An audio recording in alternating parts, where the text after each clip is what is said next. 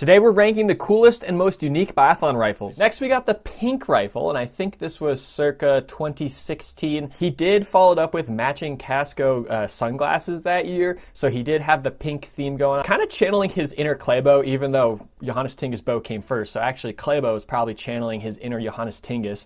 So I'm going to give this one B tier because it's cool. Like, we don't see too many pink rifles on the World Cup, but, you know, there's nothing too special about that.